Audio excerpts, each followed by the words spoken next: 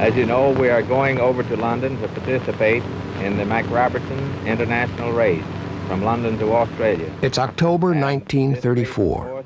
Air transportation in America has been revolutionized by the new Boeing airliner, the 247. Roscoe Turner and his co-pilot Clyde Pangborn will fly one in the McRobertson Air Race from Mildenhall, England to Melbourne, Australia. They'll compete against another commercial airliner, the Douglas DC-2. The field includes many smaller and apparently faster airplanes. The world of aviation is in for a surprise.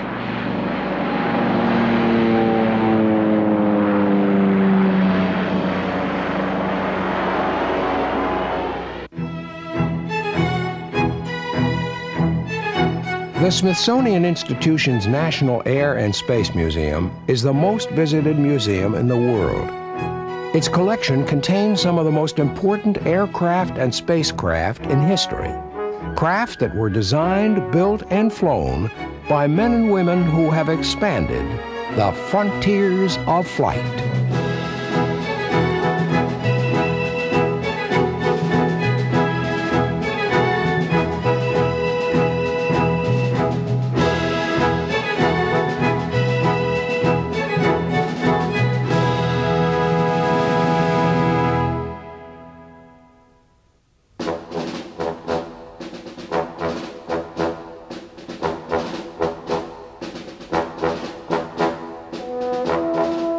In the second half of the 1920s, air transportation advanced quickly.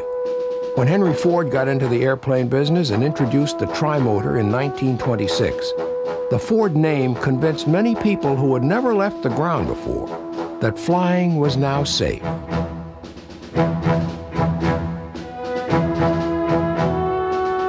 But the trimotor was ungainly and slow.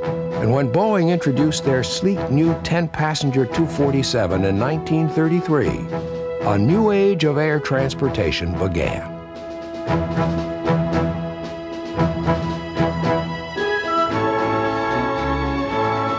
The Boeing 247 could cruise at almost 3 miles a minute and carry its passengers right across America in 19 hours. But its period of supremacy was brief.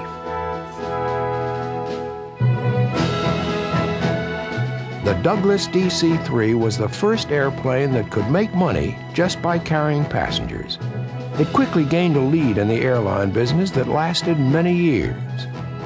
This is the story of the growth of air transportation between the two world wars and the way it changed our lives.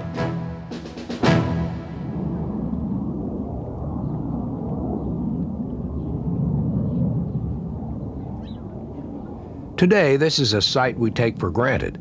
Airplanes carrying hundreds of passengers land and take off at busy airports around the world every few seconds. No major center in the world is more than a day's travel away.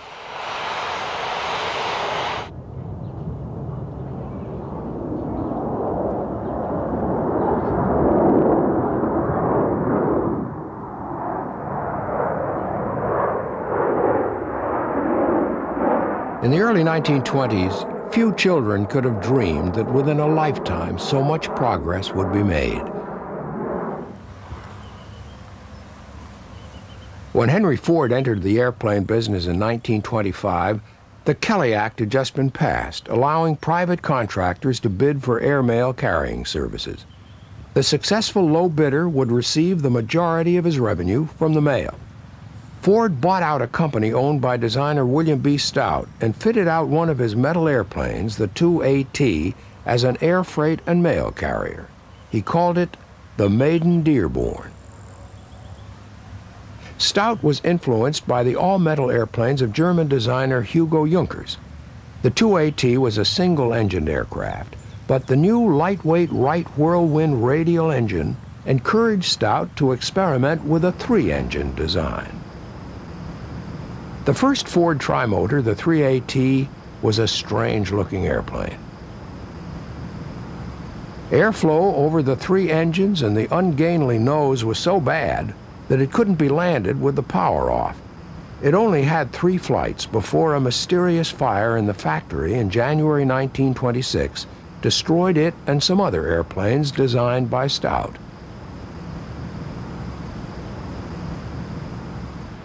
In 1927, long-distance passengers had to be tough. Accompanying the mail from Chicago to San Francisco in the cramped passenger seats of a Boeing 40, just behind the throbbing 410-horsepower Wasp radial engine, could not have been a pleasant experience. At the time, in spite of the Air Commerce Act, not all pilots who carried passengers were licensed yet. I sold on a Tuesday, and that Saturday I took my first passenger, which was my sister, and it occurred in the morning.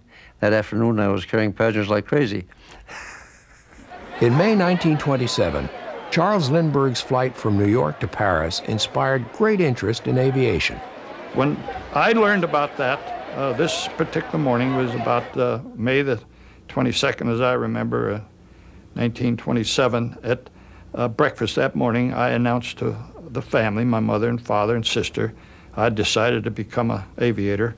And my mother thought, that was wonderful, Tony. Just remember, be a good one. Actually, the first memory I have in my life is sitting on the curb watching Lindbergh go by on his triumphant tour of New York and Brooklyn. And I was terribly interested in aviation from then on, I guess. As I got a little older, I got to fly a couple of times when I was about 7 or 8. And I lived not far from Floyd Bennett Field, where many of the famous flights went. So I was really involved in it and read all the pulp magazines and kept up with all the news on airplanes and racing. And I became the official airport brat and grease monkey. I was accepted. And of course, you have to have that. In those days, you had to have a kid that would do anything. And I did anything. Well, I just thought there was nothing like flying. I hooked a ride every time I could possibly talk anyone into taking me up. And I could look so forlorn standing at the fence that they couldn't resist me.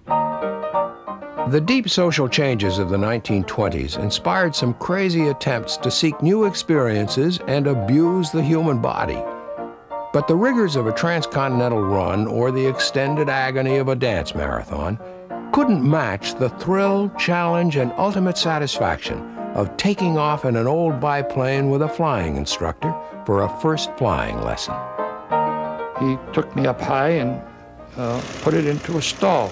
He wanted to show me a stall, and he described it. Flying the airplane too slowly at too high an angle of attack, and I could feel it quivering, and then pretty soon the stick came back and the nose would plunge violently down, and it did. And it frightened me. In the late 20s, there was also a boom in the number of people flying as passengers. Ford's new Trimotor inspired confidence in air transportation. It also inspired a number of competitors, among them the tri-motored biplane, the Boeing 80. Only 12 of these luxury machines were built. They were operated by Boeing Air Transport, which, after a number of mergers and takeovers by Boeing, evolved into United Airlines. Competition to attract the growing number of passengers was intense. American Airways and Transcontinental Air Transport were among the airlines operating Ford Trimotors. They offered passengers safety, a cruising speed of just over 100 miles an hour, and 2 rows of lightweight wicker seats. By 1930, the Boeing conglomerate United Aircraft and Transport Company was not only the biggest airline operator in America, it also controlled the manufacture of Pratt & Whitney engines and Hamilton propellers, and it introduced the idea of flight attendants. Meanwhile, Tony LeVere, like many other young Americans, was still having trouble with the reality of learning to fly. This time he stalled it and pulled the stick back and kicked the rudder, and we went into a spin, and it snapped in, nose down, and now it started to swirl around, and it gave me the impression that the world was turning and not us. And we turned made a couple of turns, and he kicked it to the right and made a couple to the right and came out. And I'll be perfectly frank with you, it scared the hell out of me. And then we came down and landed, and I was almost ill.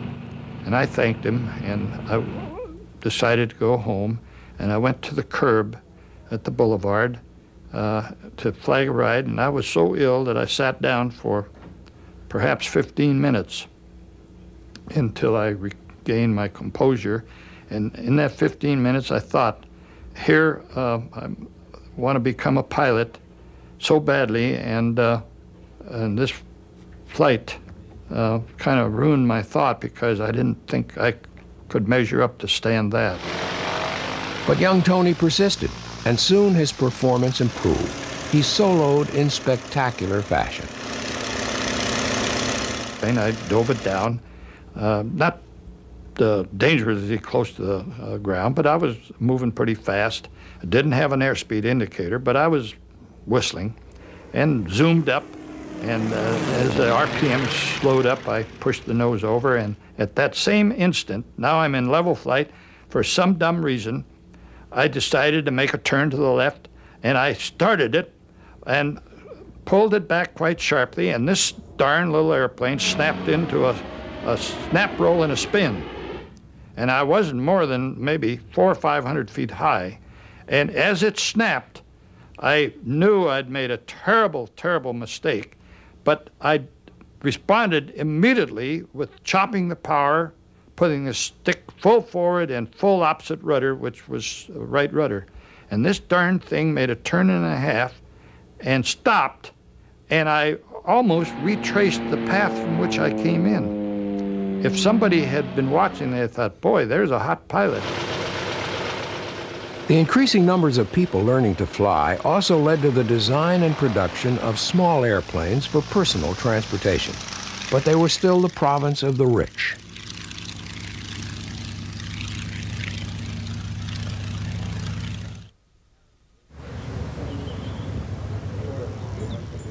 The race to carry greater numbers of passengers went on.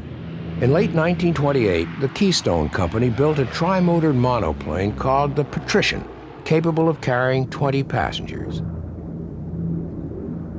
The first of these passengers had a splendid and unusual view of the skyline of New York.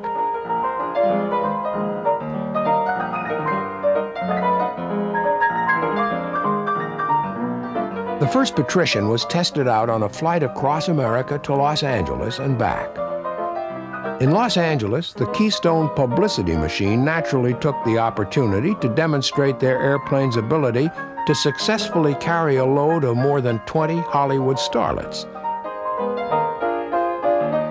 It appeared to do the job with great success.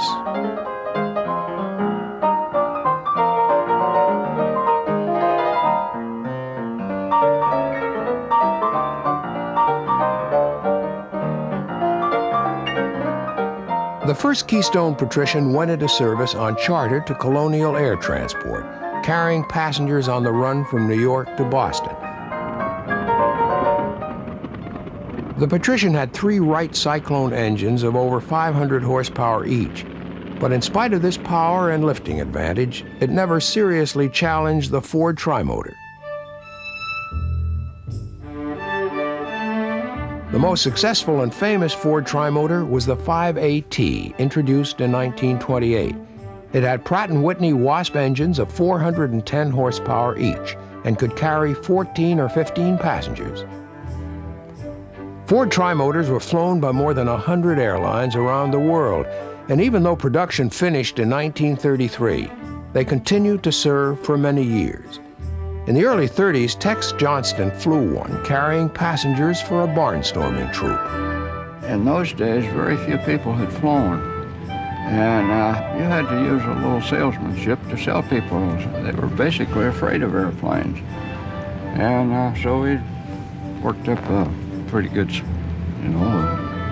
words to tell them about the safety of it and so forth. And a lot of them liked riding in the closed airplane better than the open airplanes. The other airplanes were open airplanes. We had 3 open airplanes that were barnstorming.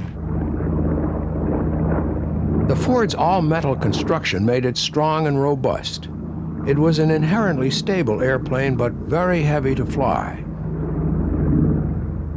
It's a really physical job to fly that airplane. The control forces are high on all three axes, longitudinal, lateral, and rudder directionally. And the control movement required is much more than it is today. Today you just move the controls a little bit and it's very sensitive. But you really had to manhandle that airplane. Between the pilot seat and the co-pilot seat there was a lever about this high, and you pull straight back on it, you got both brakes. You pull it over to the right, you got the right brake, or left, you got the left brake. And that was an entirely new experience. And of course the performance was not very outstanding, and the airplane was heavy, and the controls were heavy, and so it was work to fly it, but it was at least flying, and that was what it was all about. And for passenger comfort, it was a great improvement over anything most people had experienced in the air. At least they were sitting inside. Well, it's always noisy in the open airplanes, of course, but the Ford was very comfortable. It had wicker seats because they were lightweight, and the airplane was relatively quiet inside. It didn't fly very fast, so there wasn't much airflow noise.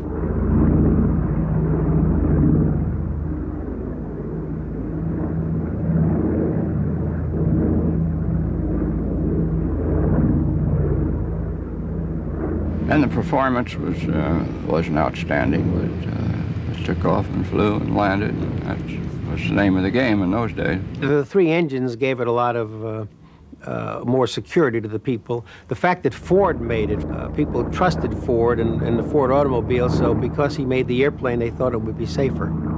The combination of ruggedness, reliability, and the persuasiveness of the Ford name made the Ford Trimotor by far the most successful of the airliners of the late 20s. Not all Trimotors used the standard wicker seats. Some had customized interiors that added space and luxury to the Trimotor's other virtues. Transcontinental Air Transport, the forerunner of TWA, with Charles Lindbergh as chairman of its technical committee, used the Ford airplane on the first scheduled transcontinental passenger service. At that stage of development, the airlines couldn't offer a transcontinental service that relied on airplanes alone. TAT promoted the idea of a route that combined air and rail transportation.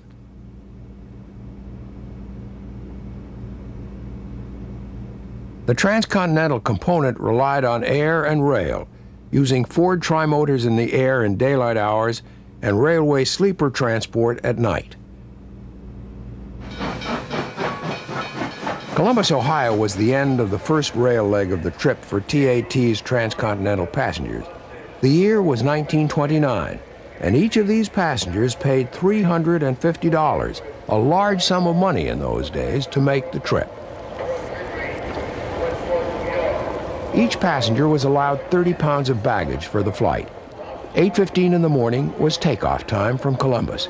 It would take a total of 48 hours from the time they left New York on the train until their Ford Trimotor landed in Los Angeles.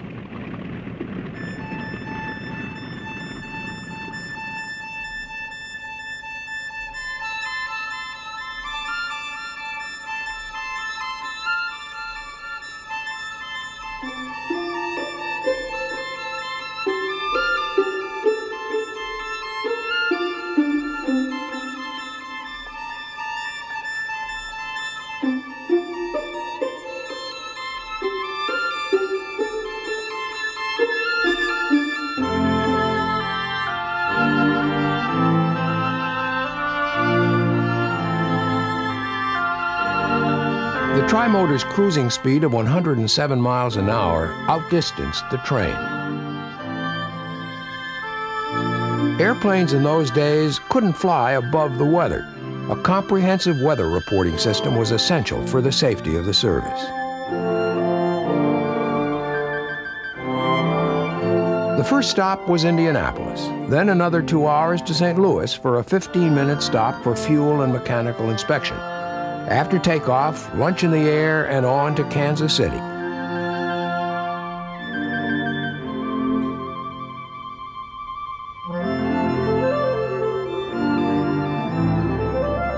The next stop would be Wichita, Kansas, the next to last for the day.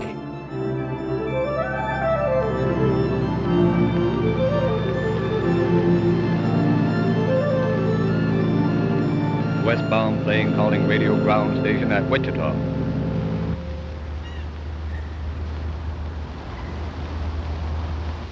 TAT Maddox, radio ground station at Wichita, answering westbound plane. Westbound plane reporting position.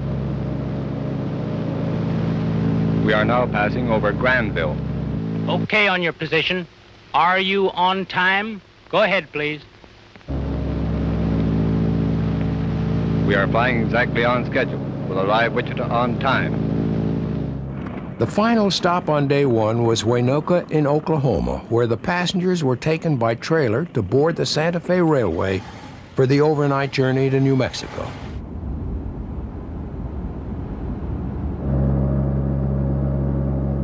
The next morning, they boarded another trimotor for a series of hops across New Mexico and Arizona.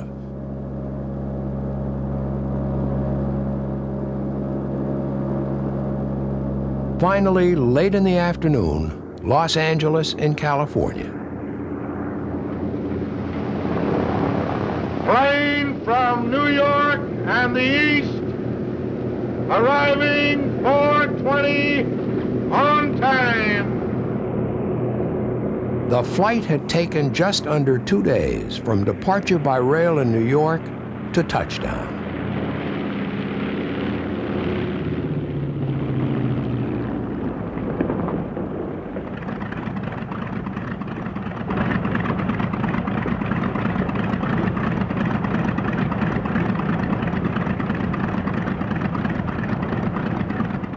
Even though the party in this TAT promotional film looked fresh and happy as they step off the plane, it must have been a grueling journey.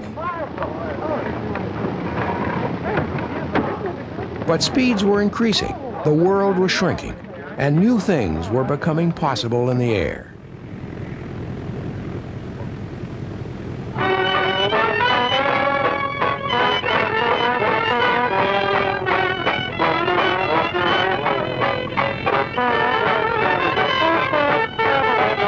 In April 1930, Henry J. Cobbs and his orchestra scored a first by performing while flying in a Ford trimotor above Curtis Field in New York.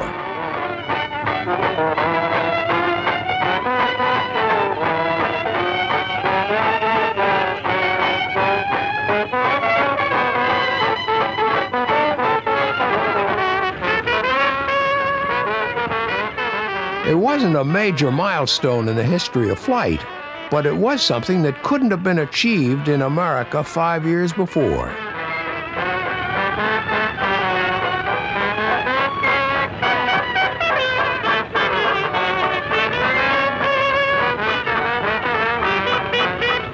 Not all the successful passenger and mail transports of the time were monoplane trimotors.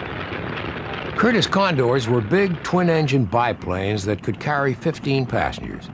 For a while, they were quite successful, but the world of air transportation was about to experience major change.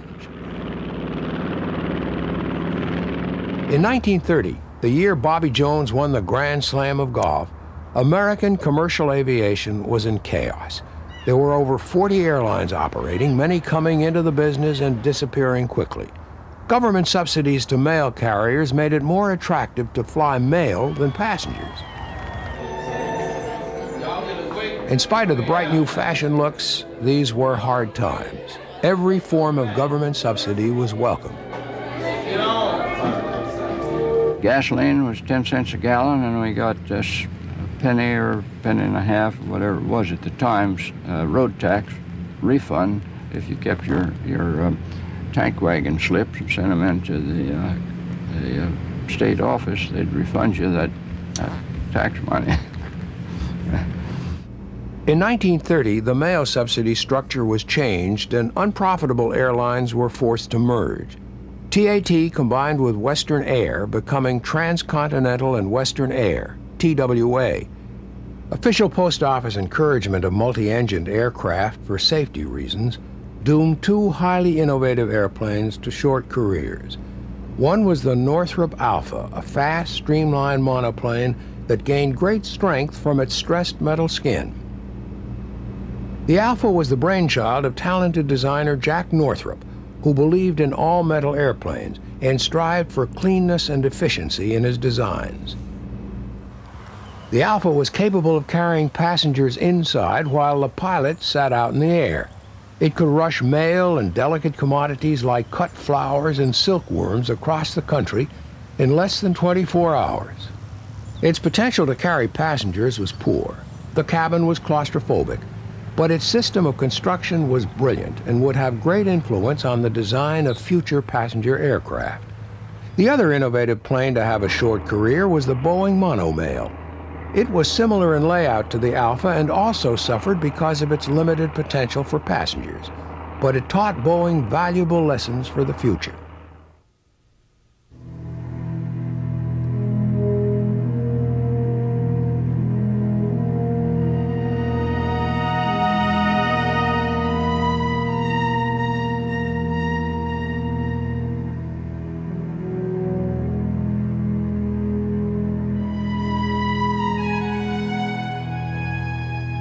This is a Lockheed Sirius, another Jack Northrop design in partnership with Gerald Vultee. This Sirius was owned by Charles Lindbergh and his wife Anne. It was fitted with floats in preparation for a flight they planned from New York to Tokyo in 1931, flying the Great Circle route.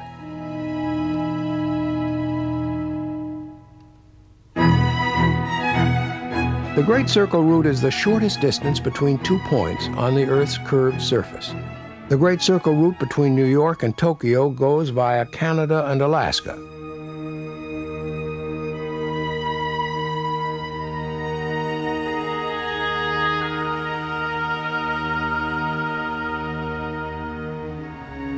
Anne Morrow Lindbergh was not an experienced flyer. She studied Morse code and radio operation to equip herself for the flight.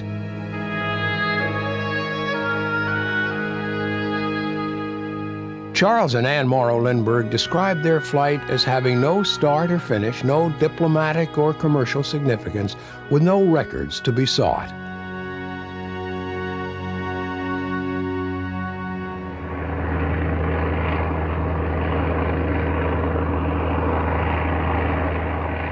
In reality, it was an undertaking of great risk, demanding extreme courage and skill. It was also significant as an exploration of future international air routes.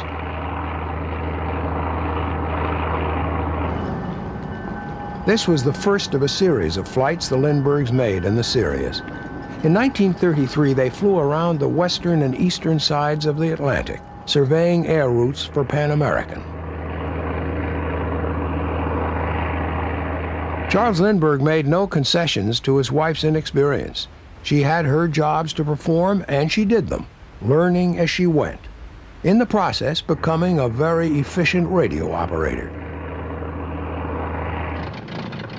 The Lindberghs arrived in Tokyo in the Sirius in September 1931. After an enthusiastic welcome, they flew on to China, where the Sirius was damaged and had to be shipped back to America. It was a flight in the spirit of an age when all the boundaries of air transportation were being pushed outward, and it looked forward to a time when airplanes would fly easily and quickly between continents.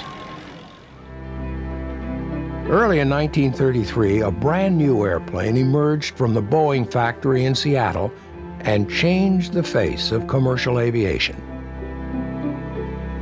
It was the Boeing 247, a streamlined twin-engine monoplane capable of carrying 10 passengers at far higher speeds and in far greater comfort than had ever been possible.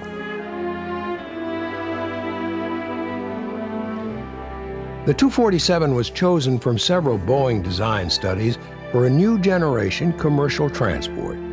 Even before a prototype flew, Boeing's sister company, United Airlines, ordered 59 247s in the hope of gaining a lead on the rest of the airline industry. The 59 airplanes would cost a total of $4 million, an extremely large amount of money in those days. The engines would be built by Pratt & Whitney and the propellers by Hamilton Standard, both companies belonging to the United Aircraft Group. United Airlines order tied up Boeing's production facility for long enough to gain an advantage on its competitors. No other airline would be able to order 247s until United dominated the market. United's enthusiasm about the airplane seemed well-founded. Boeing promised high speed and a comfortable cabin insulated from weather and noise. When the first 247 flew, it delivered everything Boeing had promised.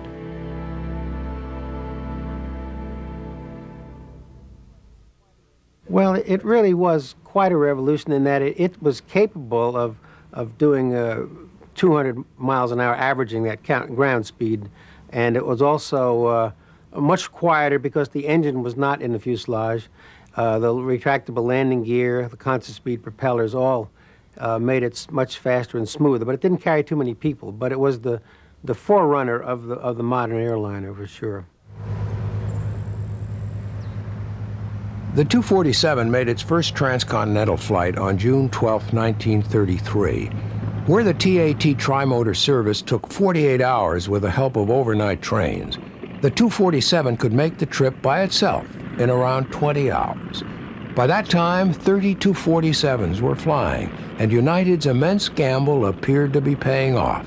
Passengers loved its speed and comfort.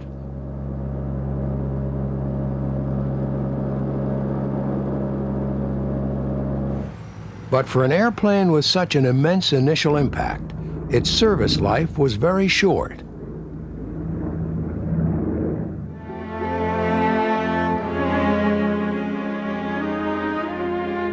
This is one of the 4 Boeing 247s still in existence.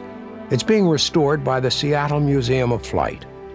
When it goes on display, it will be a tangible record of a great, if fleeting, achievement in air transportation. In designing and building the 247, Boeing made a conscious decision to favor a medium-sized airplane because of lower operating costs and higher speeds.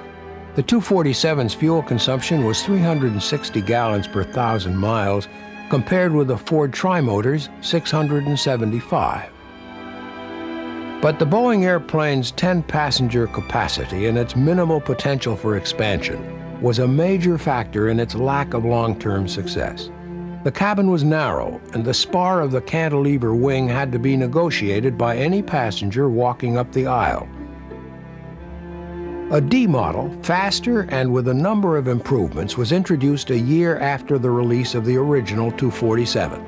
But the improvements achieved too little and came too late. Small capacity was not the only reason for its demise. Another was the strategy of Boeing and United Airlines in keeping the 247 to themselves. It simply backfired.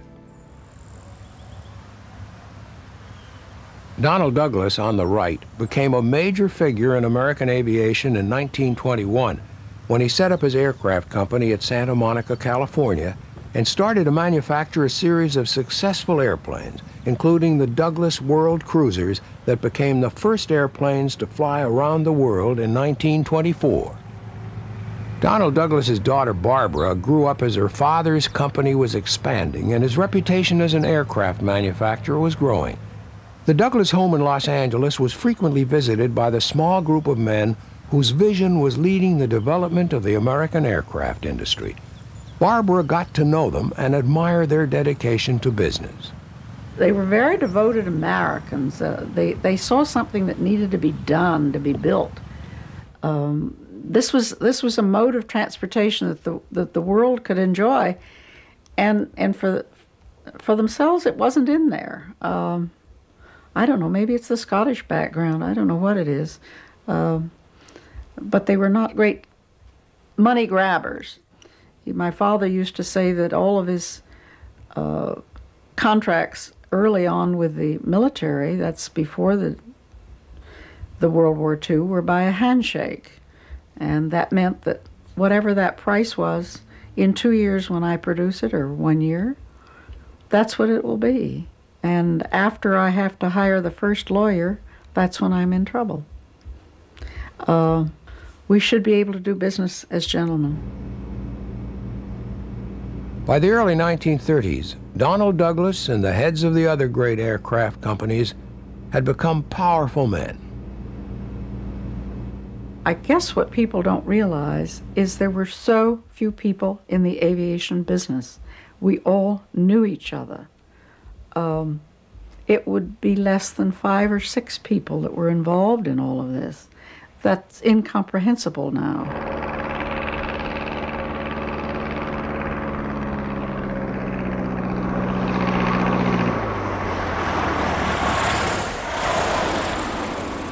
At airfields around the country, people who could afford the cabin monoplanes and sporty biplanes of the late 20s and early 30s enjoyed aviation as a leisure pursuit.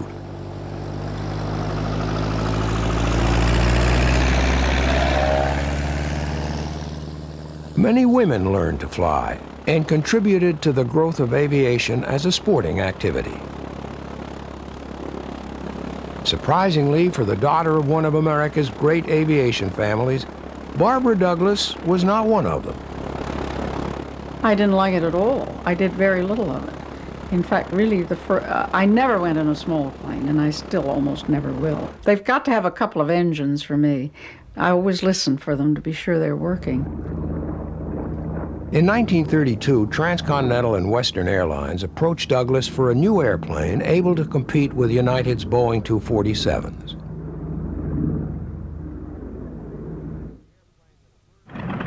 The airplane that emerged from Douglas was the DC-1. It could carry 12 passengers, just 2 more than the Boeing 247. Only one was built. In 1934, it gave a taste of things to come when it flew airmail across the continent in just over 13 hours, taking 5 hours off the existing record. Its successor, the DC-2, could carry 14 passengers. The first DC-2 flew in May 1934, just a year after the introduction of the Boeing 247. The DC-2 emerged at a critical time. In early 1934, the new Postmaster General responded to accusations of collusion between the airlines in dealing with airmail contracts. As a result, President Franklin Roosevelt canceled all existing agreements. It was a major blow to the airline industry. When the Army agreed to fly the mail, several Army pilots were killed. Eventually, the service was returned to the airlines, but the mail subsidy was reduced and the large holding companies abolished.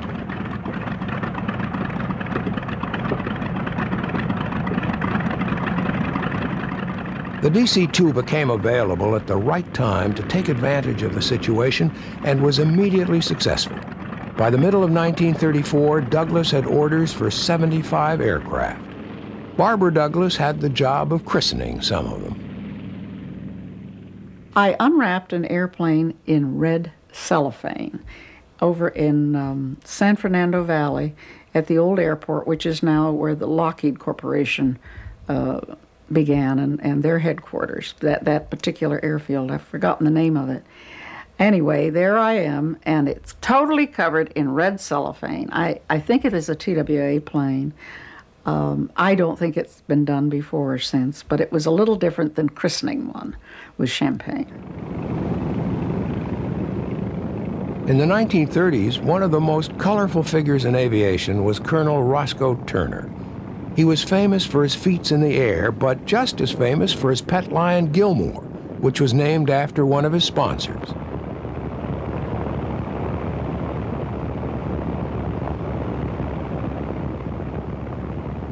As long as Gilmore was small enough, he went along on Roscoe's flights equipped with his own parachute.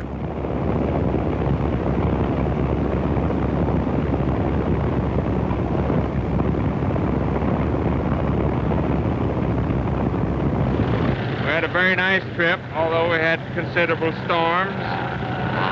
And we had a nice time in New York, didn't we, boy? Didn't we have a nice time in New York? Huh? In 1934, a great air race was organized by Australian millionaire Sir Macpherson Robertson. It was to cover 11,500 miles from England to Australia. It was divided into a handicap section and an all-out speed dash halfway around the world. Roscoe Turner and Clyde Pangborn entered in a brand new Boeing 247D, modified with long-range fuel tanks. The race was due to begin on October 20th, and Turner spoke before he and Pangborn left for London. As you know, we are going over to London to participate in the Mac Robertson International Race from London to Australia. And this race, of course, is the longest race ever conceived in history. And this is one time when weather will not get any consideration. When we start, we have to keep going. And Turner explained his reasons for choosing a standard commercial airliner to fly in a competitive event like this. That's why we have selected this standard Boeing plane, because of its dependability, its speed, and its durability. Before the race, the 247 wasn't seen as a potential winner. The image of a commercial airliner, even one as innovative as the 247, did not sit comfortably with the idea of air racing. There was a wide variety of airplanes entered. Some had no chance in the speed section of the race and hoped for a good placing on handicap. The British de Havilland Company designed an airplane especially for the race. It was called the Comet. One of the 3 Comets entered was piloted by C.W.A. Scott and T. Campbell Black. We like the machine tremendously, and we hope a great deal for the machine, because we think it's capable of quite a lot. We haven't done very many tests on it yet, but we're very full of hope. American Jackie Cochran was flying a single-engine Granville Brothers GB. Saturday morning in the race. We're having difficulty with the flaps on the airplane, but if we can overcome that, maybe we'll reach Melbourne, and if we don't, well, we're here anyway. The King of England was present for the start of the race early in the morning of October 20th, 1934. In the grey light of dawn, all is set for the start at 6:30. At 6:30 a.m., the first of the 3 British Comets took off. Flag drops. They're off. The race has started.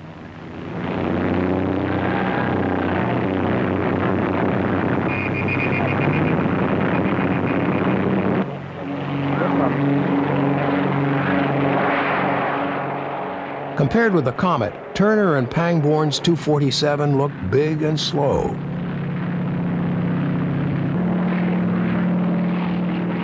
There was another new American commercial airliner in the race, but it was entered by the Dutch airline KLM. It was a new Douglas DC-2.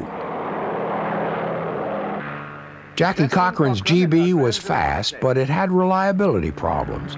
Jackie dropped out of the race in Romania.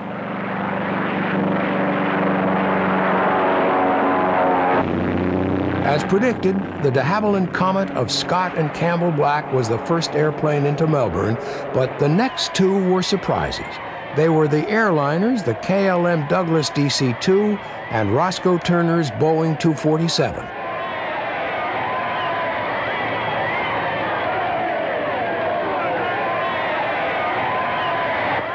The KLM DC-2 took first place on handicap. The Boeing 247 took second place in the speed section and third place overall. An English reporter saw the significance of the performance by the 2 American airliners. He wrote that America now had hundreds of standard commercial airplanes with a higher top speed than the fastest airplane in regular service with the British Royal Air Force. But while the 247 performed beyond expectations, it had been beaten by a direct competitor. Its brief period as the fastest airliner in the world was almost over.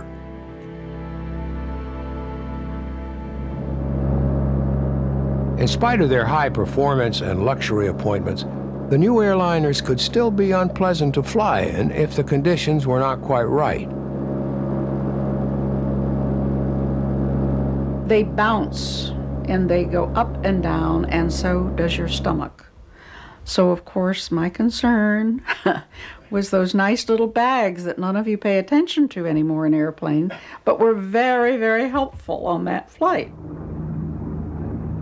The Boeing 247 competed successfully with the DC-2 for a while, But when the DC-3 entered service in mid-1936, the battle was lost. The DC-3 arose out of American Airlines' need for a competitive transcontinental sleeper transport. The DC-2 wasn't wide enough, and Douglas reworked the design to increase the wingspan and lengthen and widen the body.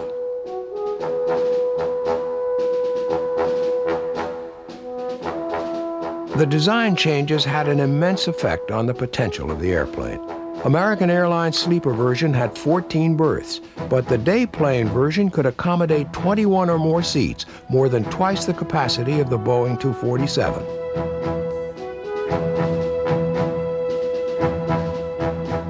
Given the reduction in mail subsidies, the airline suddenly had access to exactly what they needed, an airplane that could make money just by carrying passengers.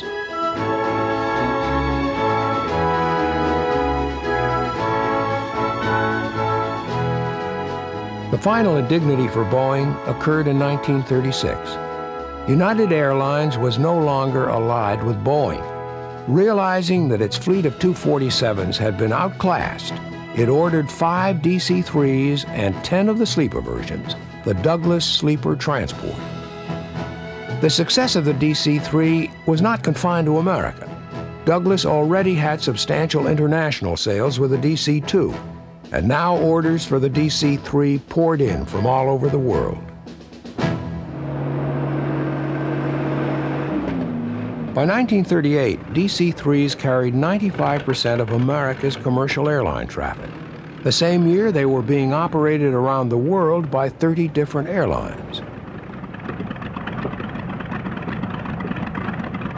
In 1939, DC-3s carried 90% of the world's airline traffic. Their potential was recognized by the military, and they were manufactured in large numbers for the armed forces, becoming famous as the C-47.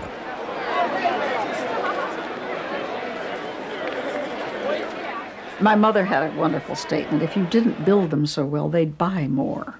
But that was just a joke in the family, because they have lasted. They're still flying them today.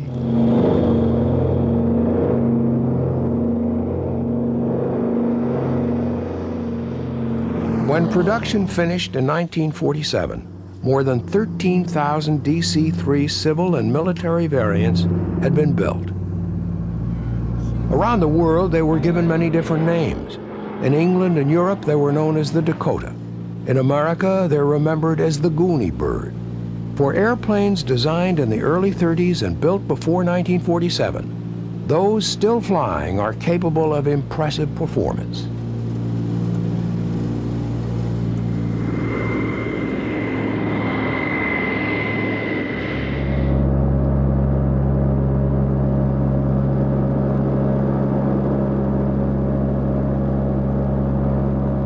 This display is being flown by the Dutch Dakota Association, one of the many organizations around the world that are dedicated to keeping this extraordinary airplane flying.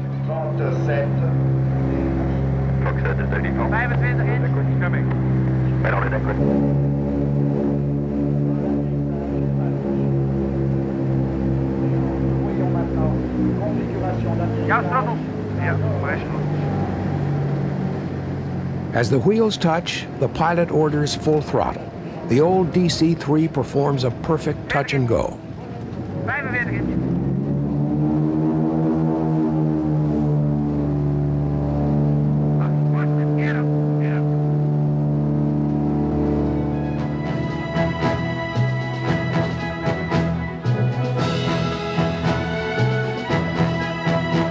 The DC-3 is one of the most important airplanes in the history of aviation.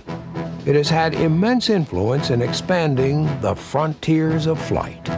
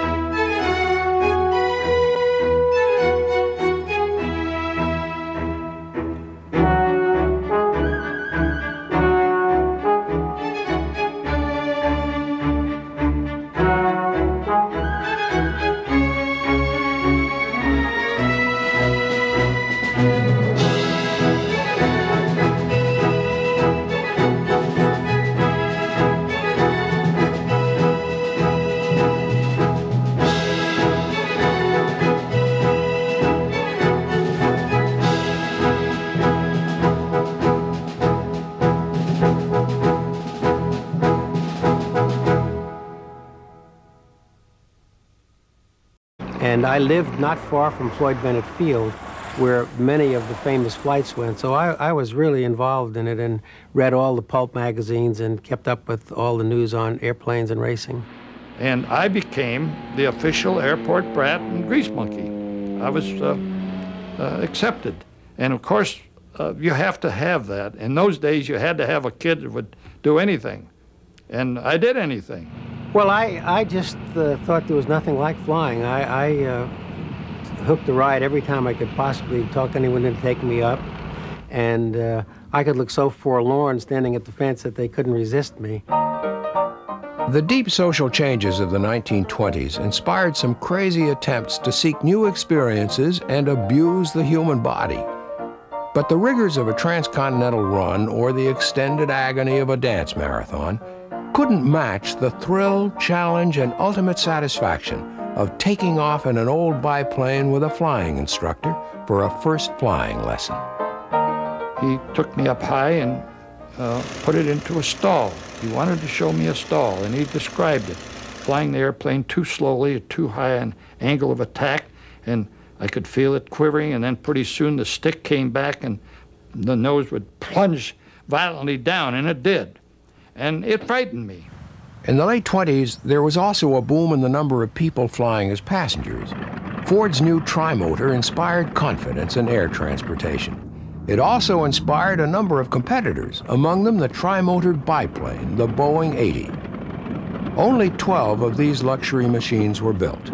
They were operated by Boeing Air Transport, which, after a number of mergers and takeovers by Boeing, evolved into United Airlines. Competition to attract the growing number of passengers was intense.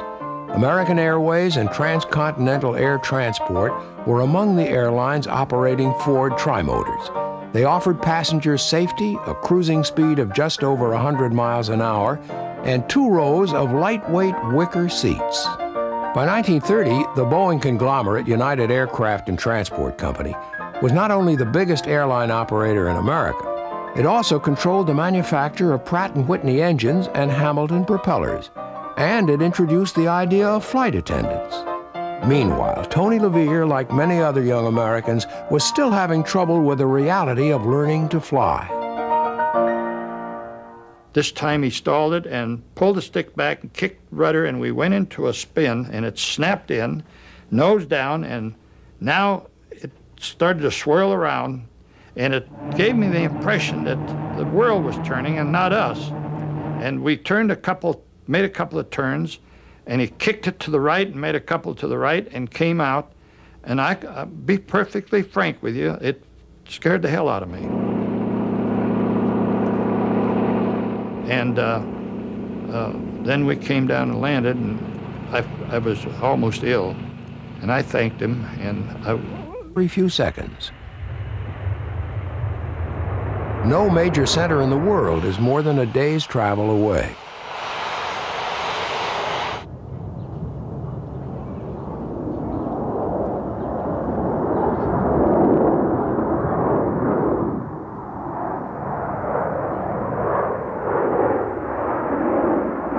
In the early 1920s, few children could have dreamed that within a lifetime so much progress would be made.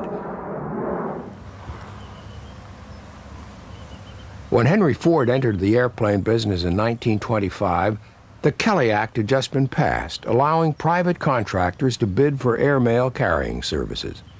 The successful low bidder would receive the majority of his revenue from the mail.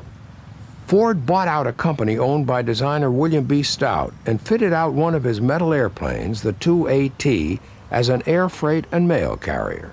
He called it the Maiden Dearborn. Stout was influenced by the all-metal airplanes of German designer Hugo Junkers. The 2AT was a single-engined aircraft, but the new lightweight Wright Whirlwind radial engine encouraged Stout to experiment with a 3-engine design.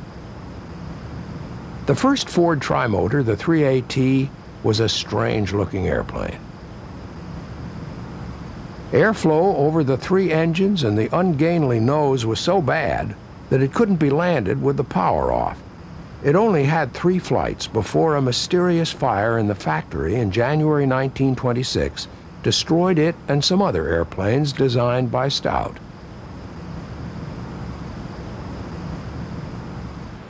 In 1927, long-distance passengers had to be tough. Accompanying the mail from Chicago to San Francisco in the cramped passenger seats of a Boeing 40, just behind the throbbing 410-horsepower Wasp radial engine, could not have been a pleasant experience. At the time, in spite of the Air Commerce Act, not all pilots who carried passengers were licensed yet. I sold on a Tuesday, and that Saturday I took my first passenger, which was my sister, and it took her in the morning. That afternoon I was carrying passengers like crazy. In May 1927, Charles Lindbergh's flight from New York to Paris inspired great interest in aviation.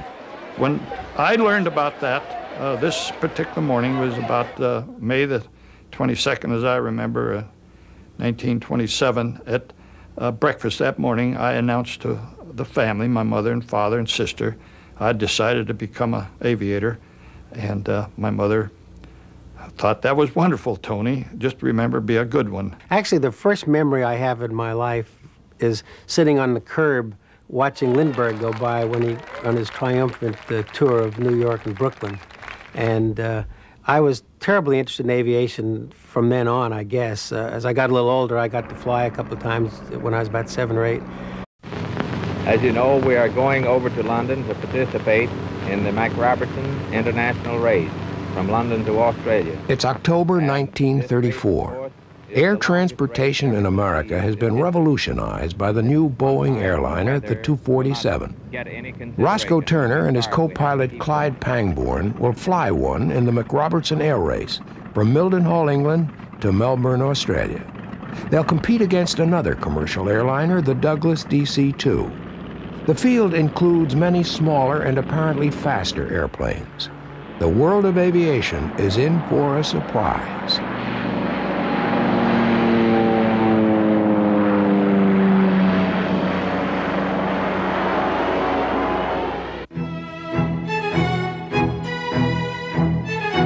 The Smithsonian Institution's National Air and Space Museum is the most visited museum in the world. Its collection contains some of the most important aircraft and spacecraft in history. Craft that were designed, built, and flown by men and women who have expanded the frontiers of flight.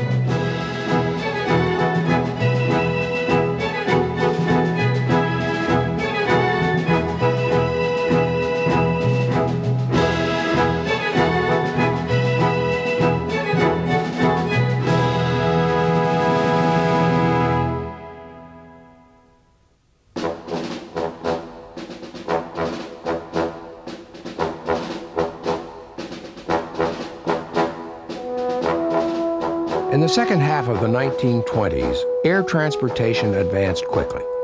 When Henry Ford got into the airplane business and introduced the trimotor in 1926, the Ford name convinced many people who had never left the ground before that flying was now safe.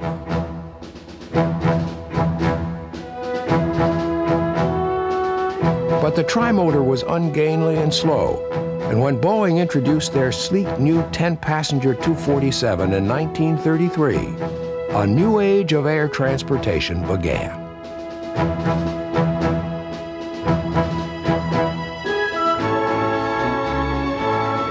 The Boeing 247 could cruise at almost 3 miles a minute and carry its passengers right across America in 19 hours. But its period of supremacy was brief.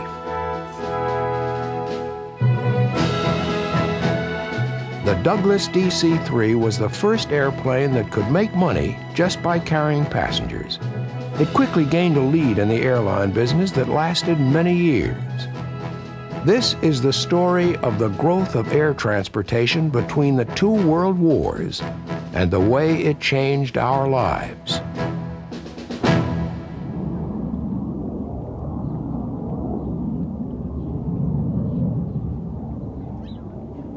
Today, this is a sight we take for granted. Airplanes carrying hundreds of passengers land and take off at busy airports around the world every... Decided to go home, and I went to the curb at the boulevard to flag a ride, and I was so ill that I sat down for perhaps 15 minutes until I regained my composure. And in that 15 minutes, I thought, here, I want to become a pilot so badly, and this flight kind of ruined my thought because I didn't think I could measure up to stand that. But young Tony persisted, and soon his performance improved. He soloed in spectacular fashion. And I dove it down, not dangerously close to the ground, but I was moving pretty fast. I didn't have an airspeed indicator, but I was whistling and zoomed up. And as the RPM slowed up, I pushed the nose over, and at that same instant, now I'm in level flight, for some dumb reason, I decided to make a turn to the left, and I started it and pulled it back quite sharply, and this darn little airplane snapped into a snap roll and a spin. And I wasn't more than maybe 400 or 500 feet high, and as it snapped, I knew I'd made a terrible, terrible mistake. But I responded immediately with chopping the power, putting the stick full forward and full opposite rudder, which was right rudder. And this darn thing made a turn and a half and stopped, and I almost retraced the path from which I came in. If somebody had been watching, they thought, boy, there's a hot pilot. The increasing numbers of people learning to fly also led to the design and production of small airplanes for personal transportation, but they were still the province of the rich.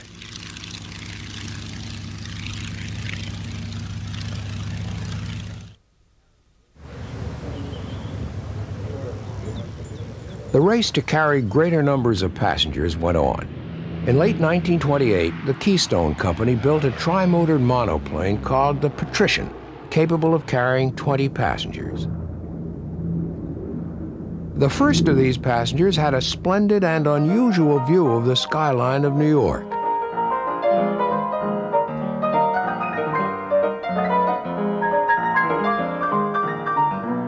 The first Patrician was tested out on a flight across America to Los Angeles and back. In Los Angeles, the Keystone publicity machine naturally took the opportunity to demonstrate their airplane's ability to successfully carry a load of more than 20 Hollywood starlets. It appeared to do the job with great success.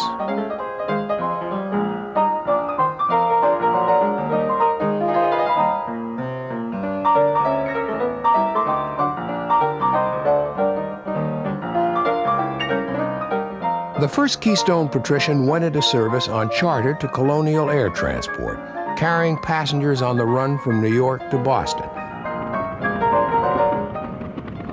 The Patrician had 3 Wright Cyclone engines of over 500 horsepower each, but in spite of this power and lifting advantage, it never seriously challenged the Ford Trimotor.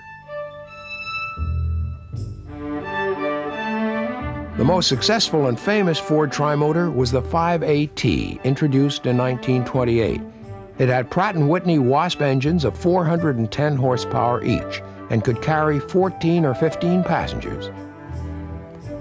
Ford Trimotors were flown by more than 100 airlines around the world, and even though production finished in 1933, they continued to serve for many years. In the early 30s, Tex Johnston flew one, carrying passengers for a barnstorming troupe. In those days, very few people had flown, and you had to use a little salesmanship to sell people. They were basically afraid of airplanes. And so we worked up pretty good, words to tell them about the safety of it and so forth. And a lot of them liked riding in the closed airplane better than the open airplanes. The other airplanes were open airplanes. We had 3 open airplanes that were barnstorming. The Ford's all-metal construction made it strong and robust. It was an inherently stable airplane, but very heavy to fly. It's really physical job to fly that airplane. The control forces are high on all three axes, longitudinal, lateral, and rudder directionally. And the control movement required is much more than it is today. Today you just move the controls a little bit and it's very sensitive. But you really had to manhandle that airplane. Between the pilot seat and the co-pilot seat there was a lever about this high, and you pull straight back on it, you got both brakes. You pull it over to the right, you got the right brake, or left, you got the left brake. And that was an entirely new experience. And of course the performance was not very outstanding. And the airplane was heavy, and the controls were heavy, and so it was work to fly it, but it was at least flying, and that was what it was all about. And for passenger comfort, it was a great improvement over anything most people had experienced in the air. At least they were sitting inside. Well, it's always noisy in the open airplanes, of course, but the Fort was very comfortable. It had wicker seats because they were lightweight, and the airplane was relatively quiet inside. It didn't fly very fast, so there wasn't much airflow noise.